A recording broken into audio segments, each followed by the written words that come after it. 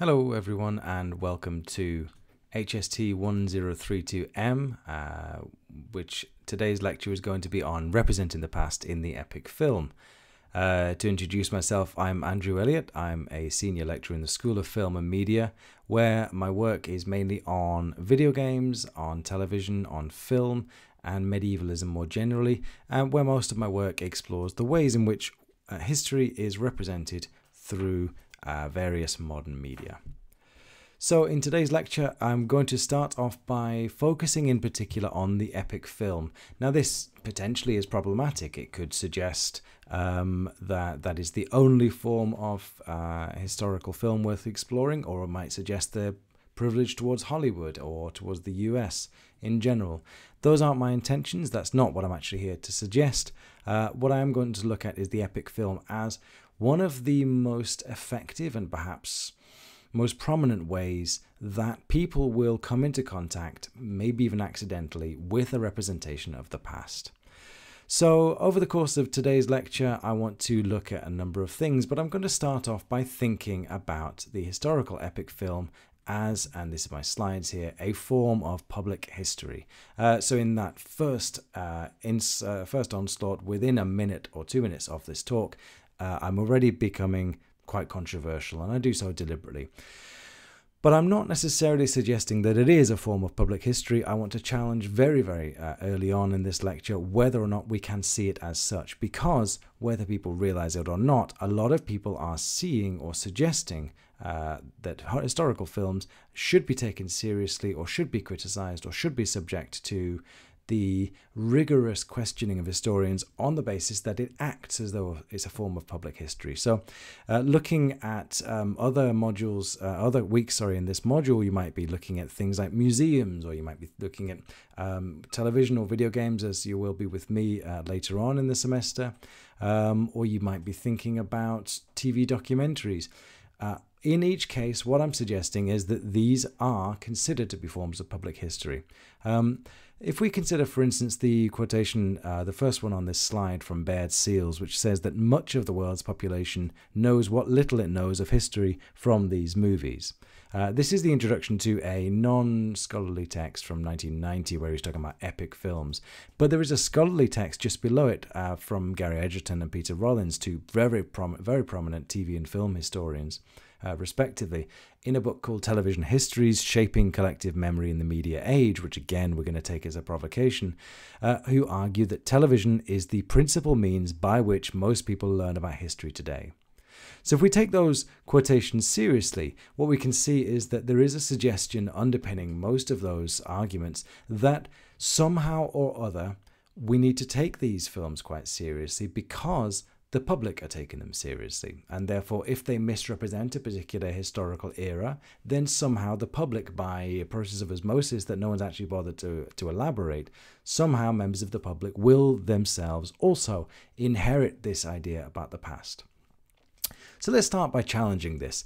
First of all, it is absolutely true that we are possibly these days more inclined to think about history in a visual sense, or at least that visual representations will be an incredibly important part of the ways in which we think about the past. My suggestion is that isn't particularly new if you think about visual culture through the last sort of however many millennia where we have records of it, and even before.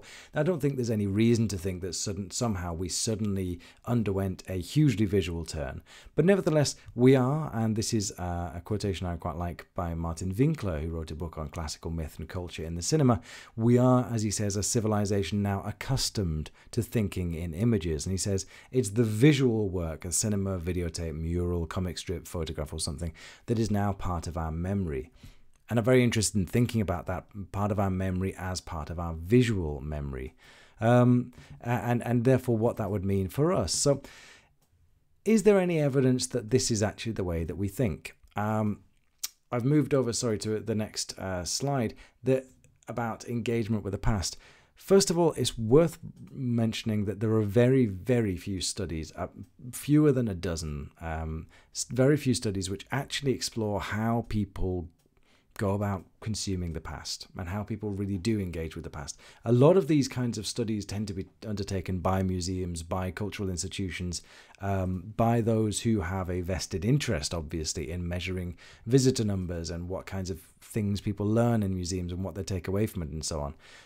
But very few broad-scale studies have actually measured, and no longitudinal ones have measured, how people go about engaging with the past, with the exception of one large-scale study by Rosenzweig and Thurlin, which took place in 1998 and surveyed, I think, 1,000, it may have been 3,000, but certainly a reasonable number of Americans in the 1997 to 1998 period. They did these surveys by simply calling people up on their landlines, if you remember such a thing, and asked them whether they had done any of the following 10 activities in the last 12 months.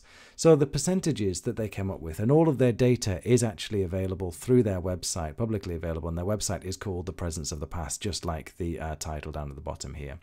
Let's take the first one first. The percentage of people who had looked at photographs with family or friends, 91% of them had done so. Taken photographs or videos to preserve memories, 83% had done so.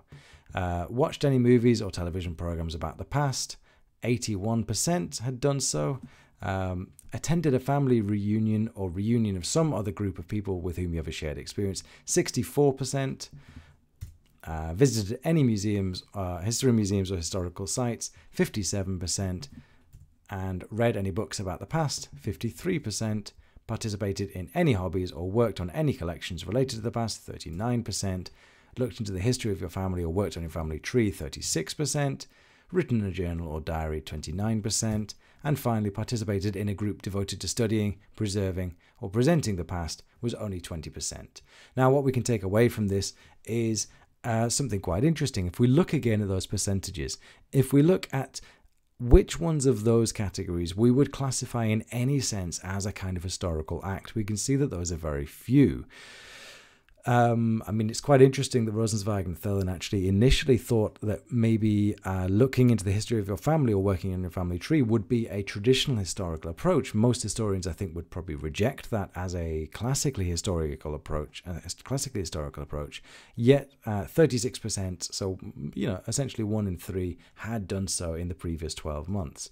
Looking at photographs with family or friends, as 91% is a very common activity, but again, is only very loosely in terms of a kind of an oral history approach maybe, or a kind of a personal history approach, what we might necessarily think of about representing the past. But I want you to focus in again on that third category. 81% of people had watched films or television programs about the past, and I think that is almost certainly going to have changed in the last sort of 20 years since this survey has been undertaken, particularly to include things like video games, which I've done some work on, and I'll be presenting a lecture on that later on in the semester. So if we know that 81% of people have attended or somehow engaged with the past in one way or another, what does that mean? Does that mean we need to then take it seriously? No, but it does mean that these are immensely popular ways of representing the past. But it also means that there are a number of problems which are being hidden beneath these data, and those are the problems I want to think about over the course of this lecture.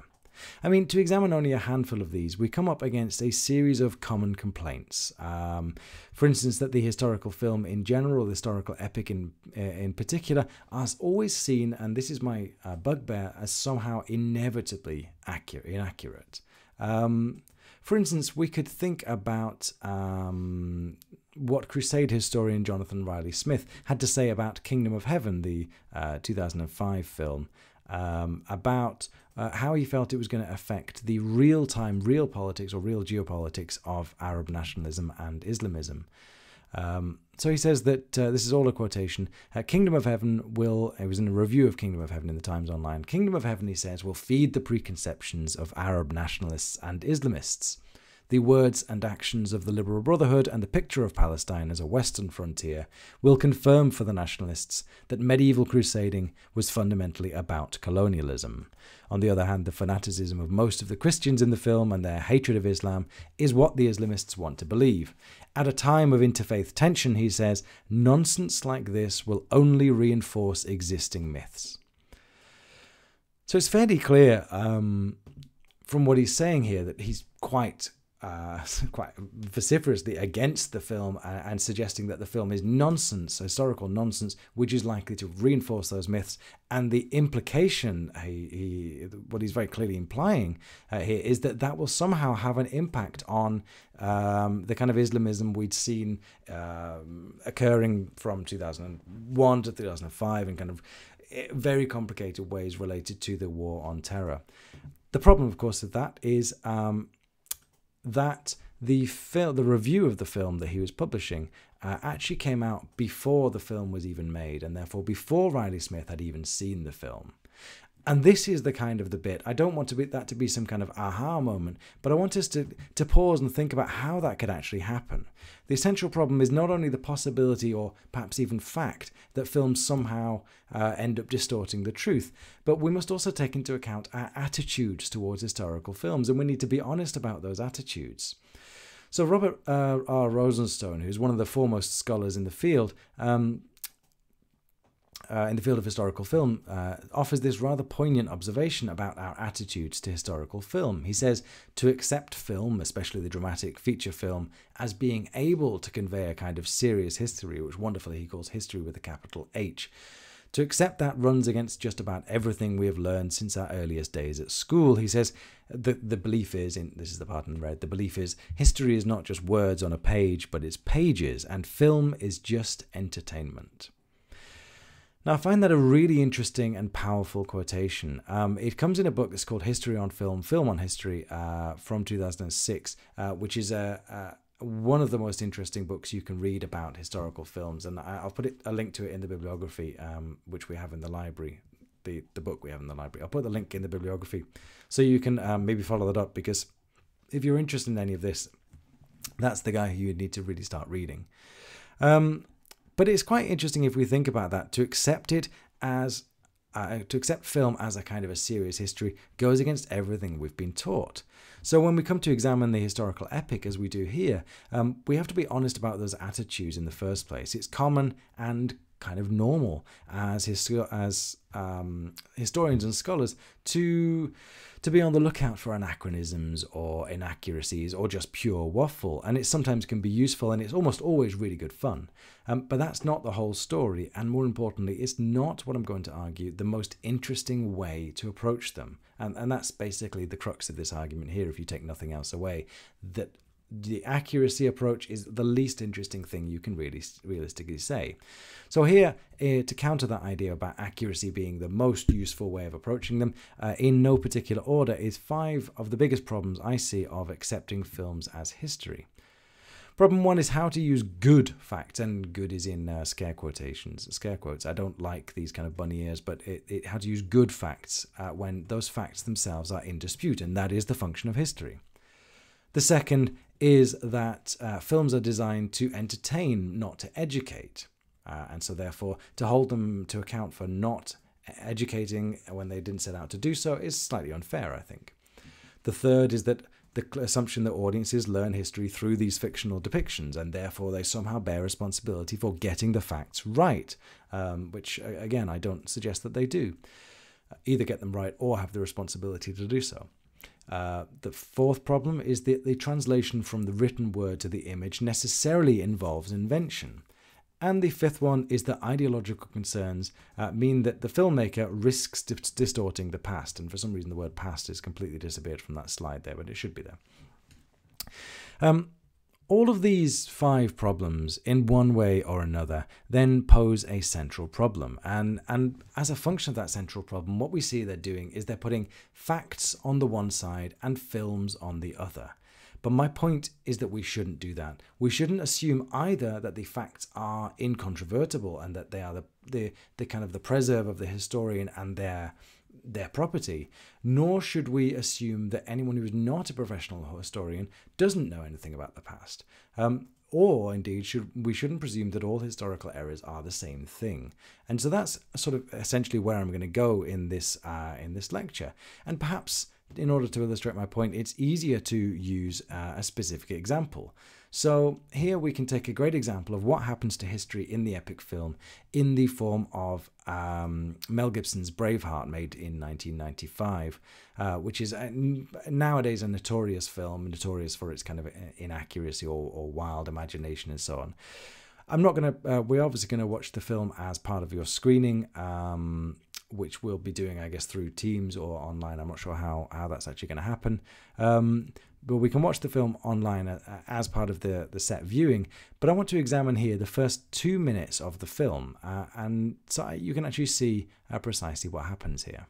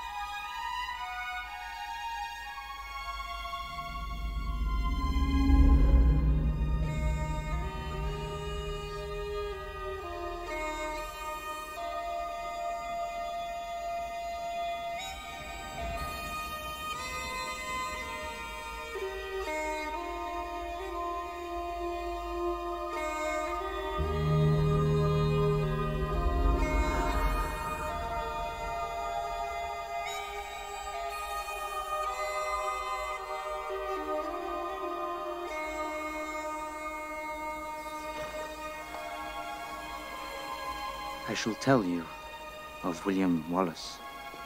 Historians from England will say I am a liar, but history is written by those who have hanged heroes. The King of Scotland had died without a son, and the King of England, a cruel pagan known as Edward the Longshanks, claimed the throne of Scotland for himself. Scotland's nobles fought him and fought each other over the crown. So Longshanks invited them to talks of truce. No weapons, one page only. Among the farmers of that shire was Malcolm Wallace, a commoner with his own lands. He had 2 sons, John and William.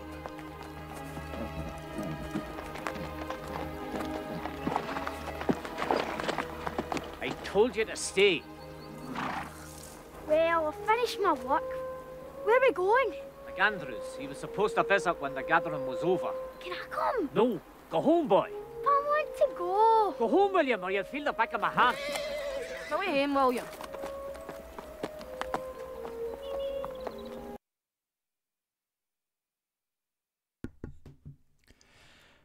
Now, I'm sorry, I thought I had an audio problem there.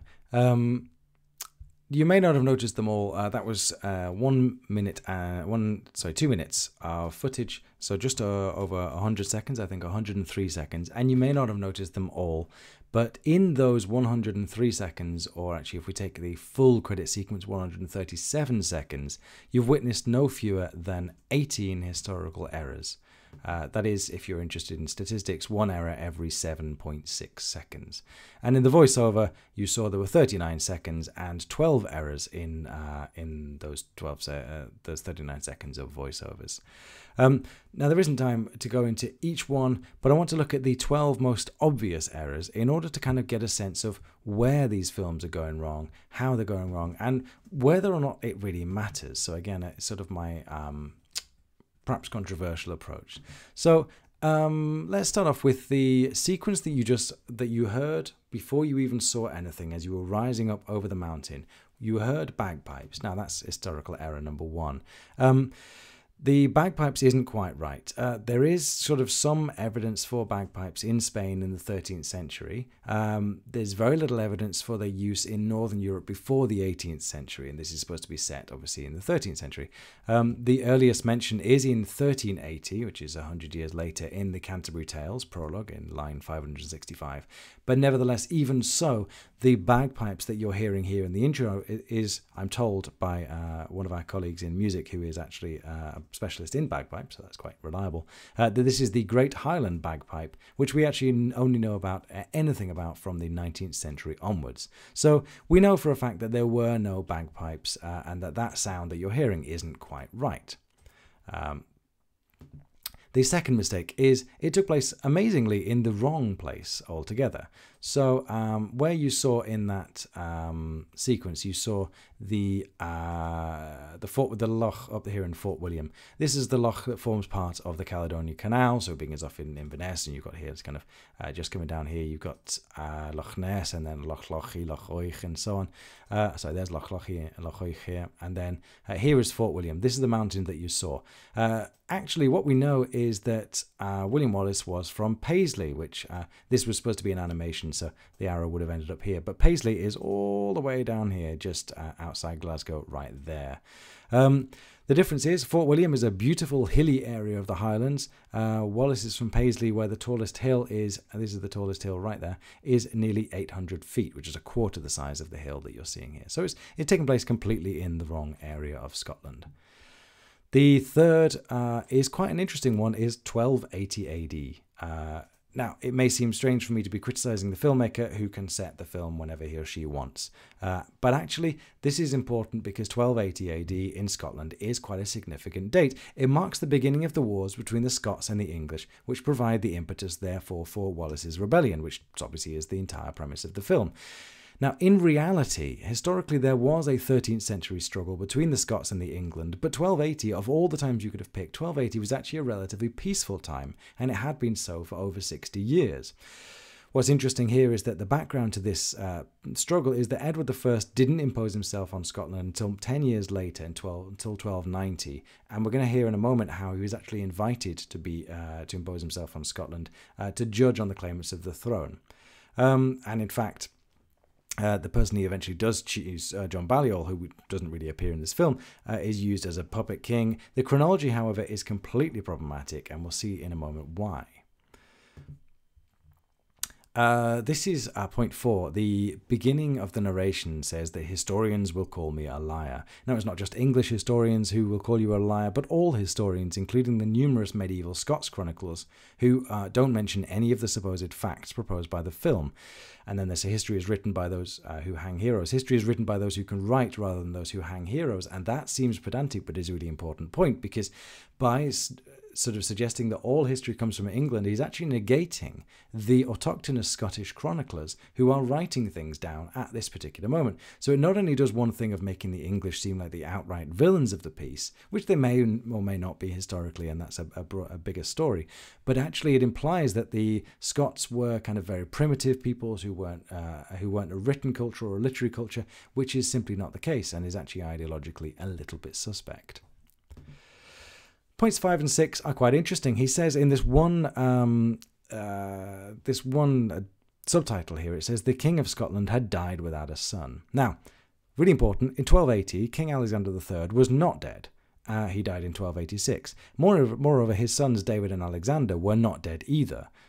So he didn't die without a son, he didn't die, and he had 2 sons. He also had a granddaughter, Margaret, who eventually would become his heir and would be acknowledged as such, and she didn't die until 1290. I admit there's a problem here with dynastic succession, but it's not a problem in 1280. The next one is 7. Edward the Pagan, a cruel pagan as the subtitle suggests, known as Edward the Longshanks. He was called the Longshanks, and he was called Edward. He may have been cruel, and indeed there is some suggestion that he was. He was not a pagan, though. Edward was not a pagan, but a Christian king. Why the film would say so is really an odd choice here. England had converted to Christianity well over 300 years beforehand, so it's not even something that might be in doubt. Point 8 is the usurpation, who Edward the Longshanks claimed the throne of Scotland for himself. Edward I, the Longshanks, did not try to claim the throne during any of this. In fact, He particularly didn't try to claim the throne in 1280 when the king had died without a son, because the king hadn't died and did have 2 sons, so there was no claim to no throne to claim in the first place. When eventually it would come the case for him to be invited to Scotland, as I intimated before, he established a court case to try to legally resolve the problem, and this was in 1290 to 1292, so 12 years later than the film actually makes out. And eventually he would pick John Balliol as King of Scotland, but he picked him according to established rules of primogeniture, so using the Scottish rules of inheritance themselves in order to establish what he proposed was a legitimate king. Again, that is not without its problems. I'm just saying he's not a usurper. Says there's a war with England. Scotland's nobles fought him. The Scots did not fight the English over the crown and its usurpation, basically because there was no usurped throne to fight over in the first place. There is no record of any armed conflict between Scotland and England in this period up until 1296 when Balliol rebelled. Wallace rebelled a year later in 1297. So of course there were periods of oppression, and the brutal occupation of Scotland was kind of an ongoing project, but it had not been going on for 17 years as the film suggests. But by the time Balliol rebels in 1296 and Wallace rebels in 1297, it's not even 12 months old as a kind of official outright war. The Scots did not fight the English over the crown, and neither did they fight each other over the crown. Why? Because there was no crown to fight over, because the king was alive, so there was no need for a civil war, since it wasn't at all contested in the first place, and even if it had been, there would have been established rules of primogeniture to put the rightful heir in its place. In point 11, where Longshanks invited them to talks of a truce, there were no peace talks. Have a guess why? Because there was no war to have peace talks about, and even if there had been talks, it'd be super unlikely they would take place that far north in Scotland, even in Paisley, but in the north of Scotland where they're suggesting it took place, where the English would be exposed and unprotected. This is a big one, number 12. Malcolm Wallace was a farmer of that shire. This is a big one. William Wallace's father was no farmer. He was a knight who held lands, and that's quite big. Also, bizarrely, his name wasn't even Malcolm, it was Alan. So, there we are. 13. There were no tartans. No one really wore plaids, mantles, kilts, or tartan until well into the 16th century, and in any case, there's no evidence that anyone ever really wore them in that way over their heads. The evidence would be difficult to find, but we would have found something that would indicate that was a common way of wearing them, and that simply isn't the case. The weird hairstyle of the young William Wallace is an odd one. There's no evidence of this kind of mullet in the late 13th century, either among the Scots or anywhere else. They did have scissors and they did have combs, and we don't really hear of any need to put fur or feathers or objects in their hair as far as we know. And if they had done so, it probably would have been some kind of mention in contemporary chronicles. And that's 14, and I've got a couple more. The long-term one is the chronology of William Wallace going on to then sleep with the Queen of the Queen of England, or the Princess of England, who marries Edward II, or who will become Edward II, which doesn't really work because of the chronology, again, established by that 1280 AD. So if we think about it, the 1297 occupation would have then gone on later, and basically Isabella would have been about between 3 or 6 years old when she's supposed to have conceived and carried the child of William Wallace. So it just doesn't work. So this is a fairly comprehensive kind of undoing of just the first 2 minutes of Braveheart. And so we know that if that's just the first 2 minutes and then the film continues, there are some serious problems of historical accuracy within Braveheart. And we know that that's true. And it might be sufficient, those 2 minutes, for you to then dismiss the entire film as pointless waffle and go about your day. As historians, you're trained to look for the facts and to reject deviations from these core known quantities as some kind of unforgivable error or maybe kind of laziness. But my argument here is that we actually shouldn't, because I think this approach can lead you astray and can lead you to a fundamental misreading of what we need to think about in terms of historical accuracy and how to do history through film. This approach can lead you to some really stupid examples, in fact, of pointless criticism, such as a comment on Gladiator on the IMDb reviewer forums. So I'm going to show you the picture of Gladiator here, where we see he's in jail in the... this is actually him in jail in the Colosseum prison, but the accuracy critique that I'm going to be reading out was he was criticizing the Moroccan prison.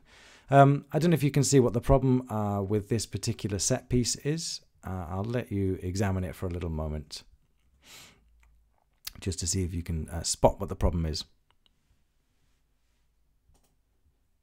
I'm going to assume you haven't. So if we look at this one in more depth, in the Moroccan prison, the iron bars are electric arc welded. And as a blacksmith, you can easily spot the difference between electric arc welding, a modern technique, and pierced bar joinery, such as the Romans would have used. This seems to me a really bizarre accuracy critique that actually only works because the person criticizing it, he or she is a blacksmith. I would never have noticed. I've seen that film a gazillion times, including the weeks before preparing this lecture, and would never in a million years have noticed that it was the wrong kind of welding. It's an example I like to quote a great deal, alongside another one which I think shows the extreme that you can go to, where leaving the cinema after watching the very first Lord of the Rings film, when I heard someone, there's always someone at the cinema who's the historical expert for that, whichever period you go to, hearing someone complaining that the armor was wrong for the period, which... I mean, which period are we talking about here? I don't know, you know, which period was right for Gandalf to exist in.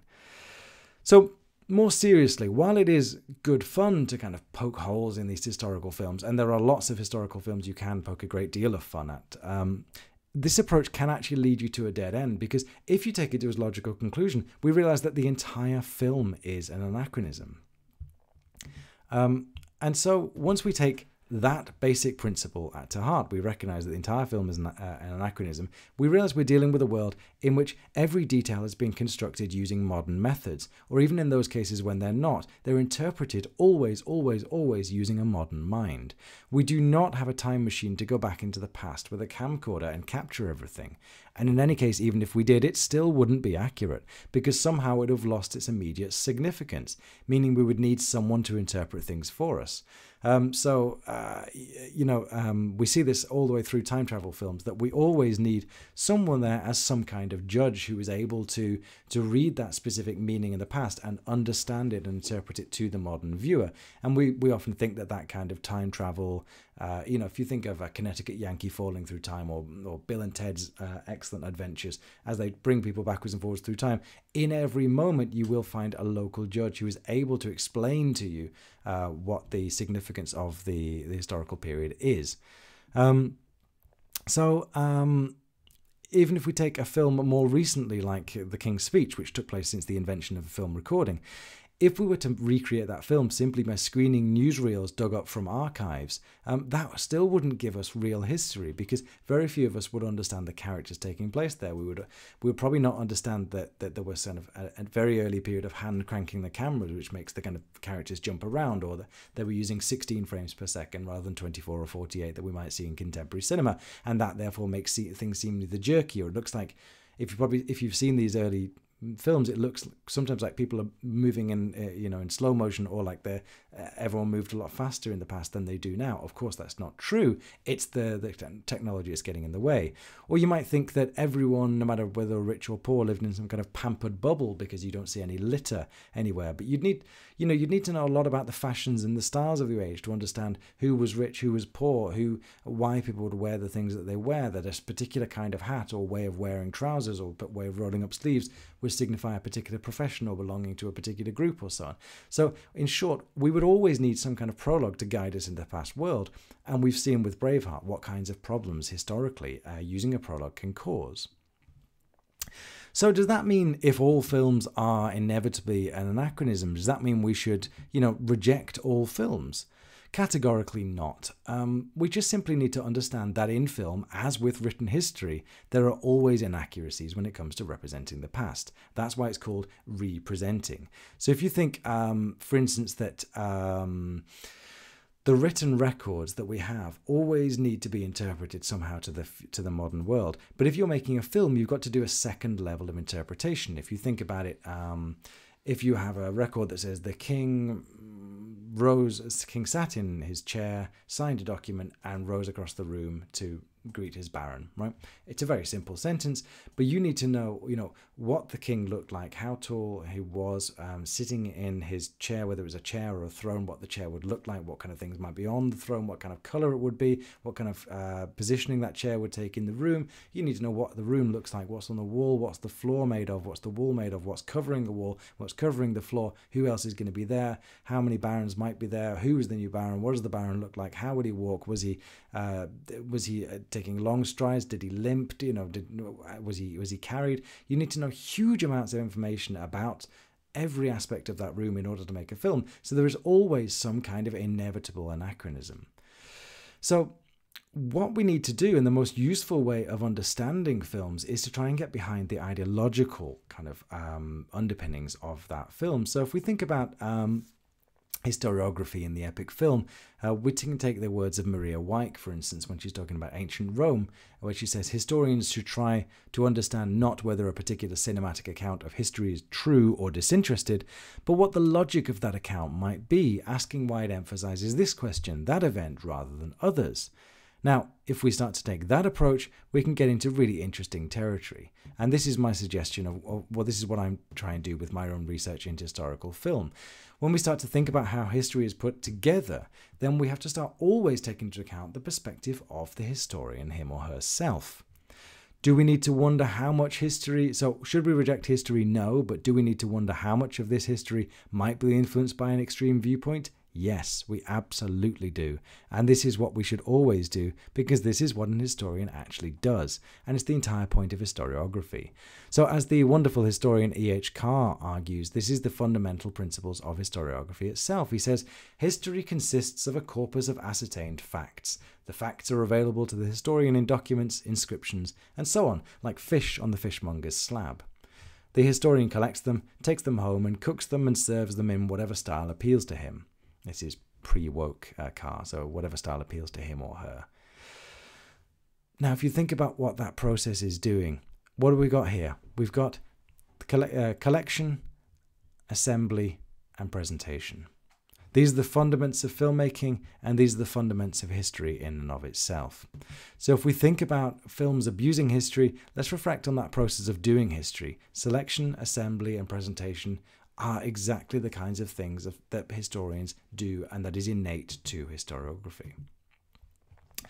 So when we come to think about it that way, we start to think that maybe analysing historical film in terms purely of accuracy or inaccuracy is not the most profitable way of doing it. What if instead we analyse it in terms of degrees of inaccuracy?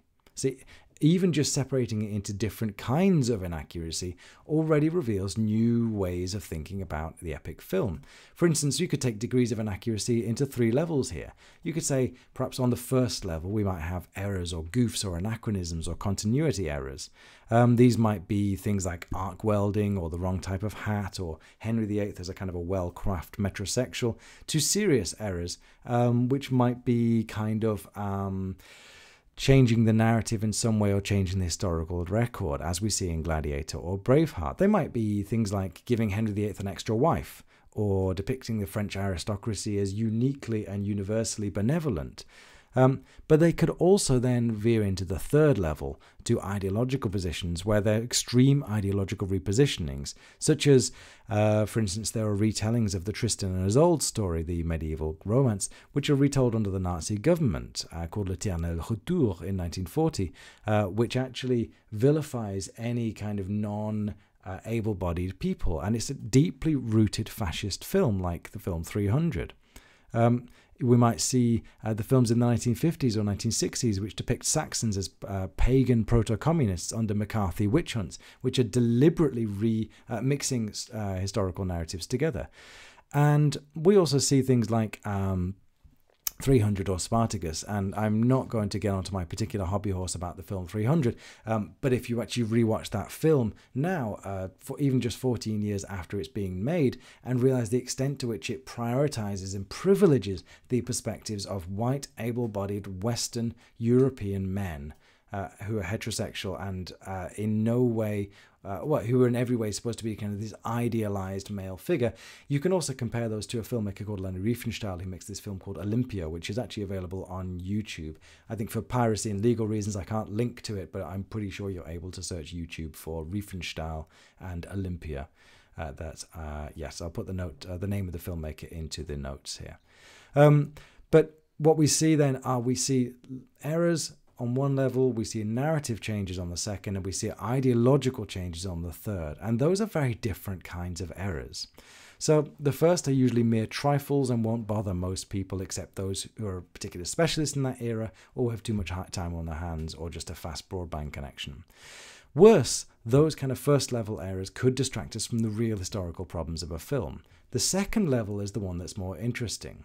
And sometimes the narrative lies, but sometimes that narrative can have a really interesting result. In Gladiator, for instance, we know at the end of the film, and this is a spoiler, but I'm going to assume most people will have seen Gladiator. If you haven't, then there's a spoiler coming in the next sort of 5 minutes. Sorry, next sort of 15 seconds. So in Gladiator, at the end, Maximus kills Commodus in the arena. And then they carry out his body, and it's suggested that that Rome will return to a republic in accordance to Marcus Aurelius' wishes. Now let's leave aside the fact that this didn't happen, and just think about them carrying him out the arena in order to reinstate the republic. This did not happen.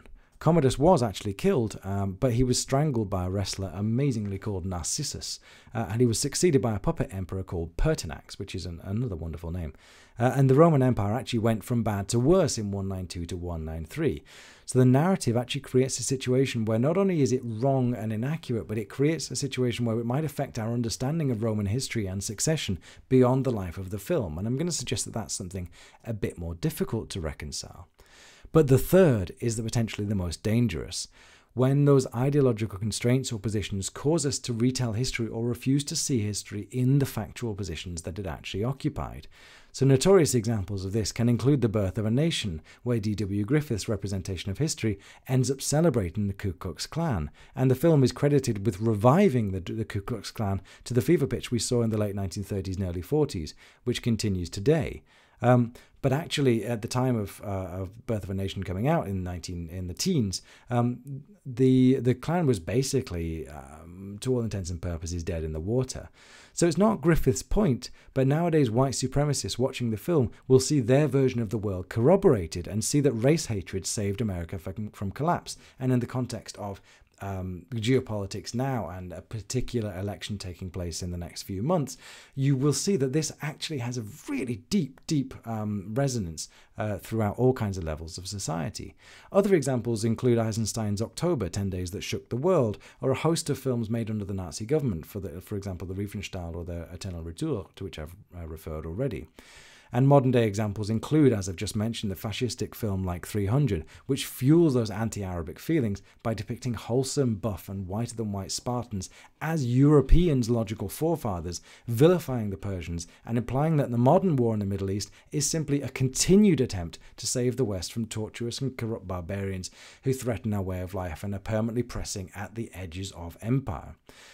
So we can see that this kind of third level changes is a result of the first and the second level, and we see it running all the way through bad history like conspiracy theory videos that you can find on YouTube, like Loose Change, for instance, which is a conspiracy theory documentary lasting almost 90 minutes about 9/11 being a conspiracy and an inside job. Actually, once you start to tackle the first level, then the second level starts to crumble and you can unpack the ideological constraints. But simply ridiculing history by saying it's inevitably inaccurate will miss you getting to that third and important level.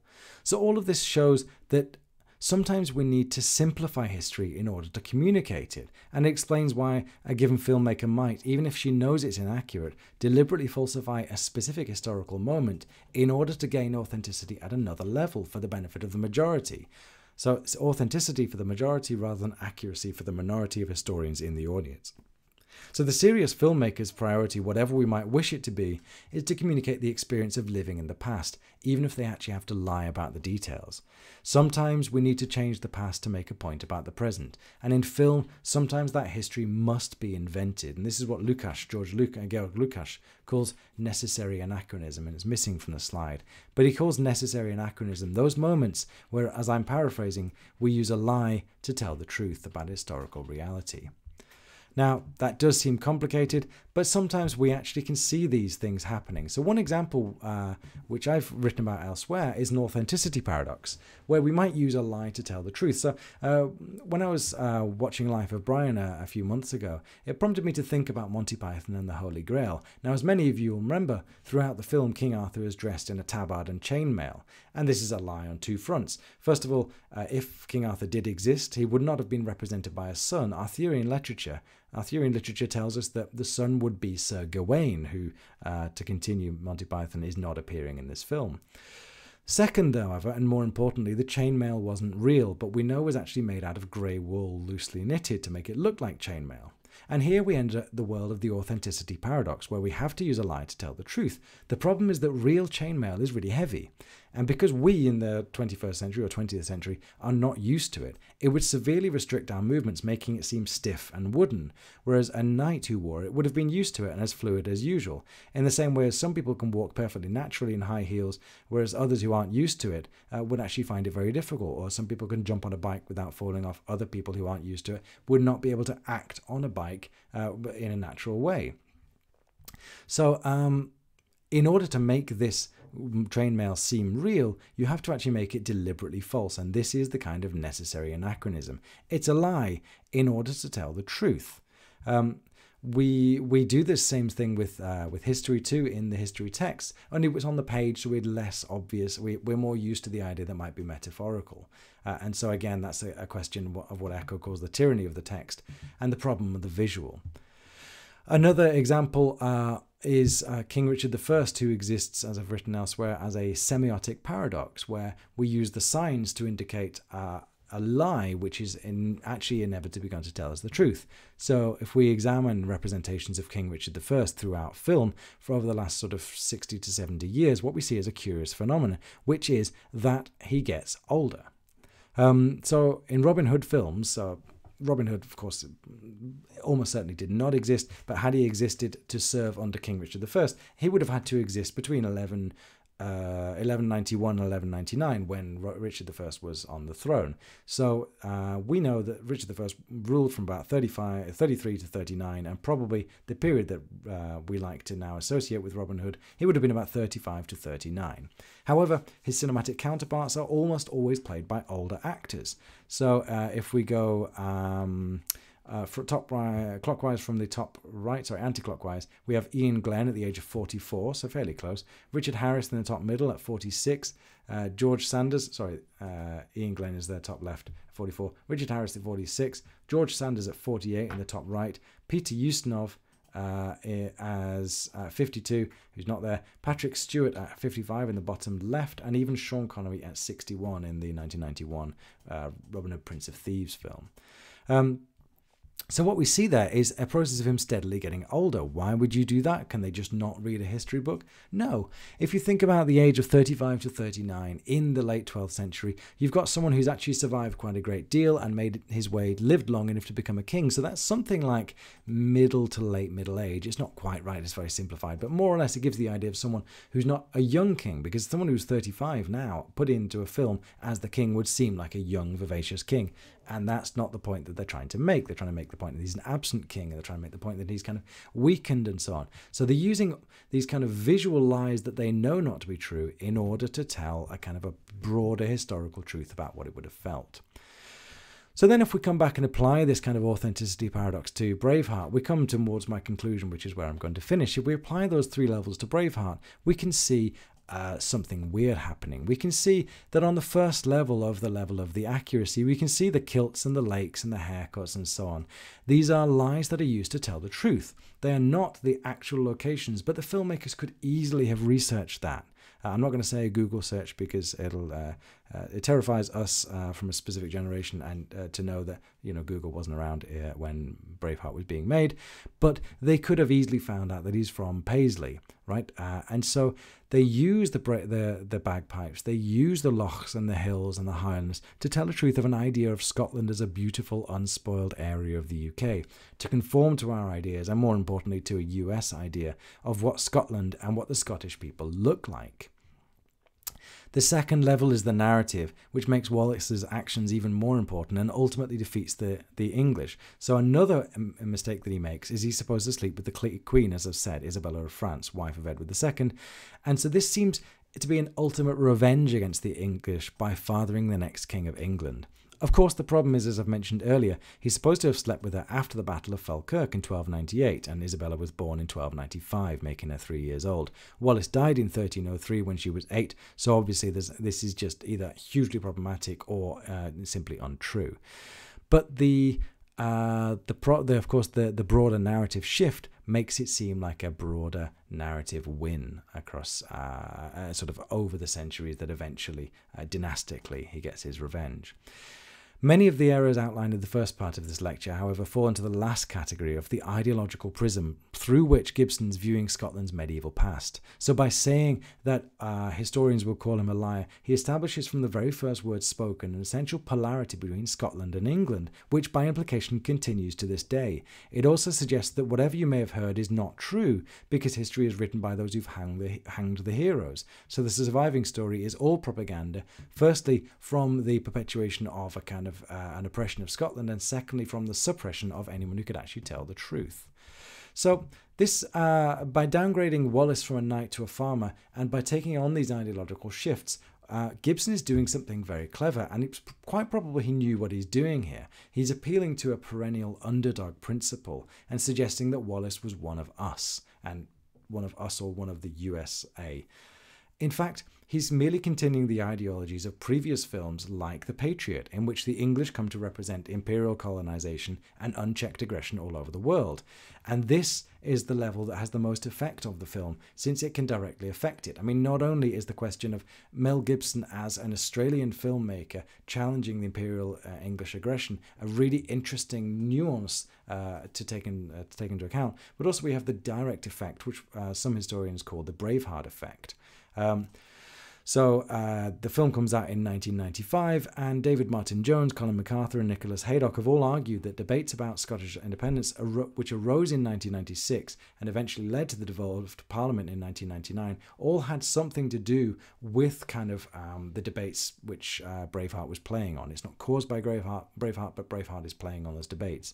So we see this kind of Scottish devolution and Scottish independence referenda as an ideological reinterpretation by an Australian appealing to the American tourist industry. Now, I'm one of Scottish heritage, and I fully agree with the fact that the independence debates should take place, and I'm not saying it's necessarily a bad thing, but I want to finish by pointing out one thing from the perspective of epic films. Here, in this fraught and utterly absurd level of inaccuracies from the historical perspective, we have a case of an inaccuracy on all three levels, which is far more important than what kind of kilt Wallace or tartan Wallace might have worn. Here we have a lie used to tell a lie, which ultimately tells the truth, which has a direct ramification on the ways in which we understand the present.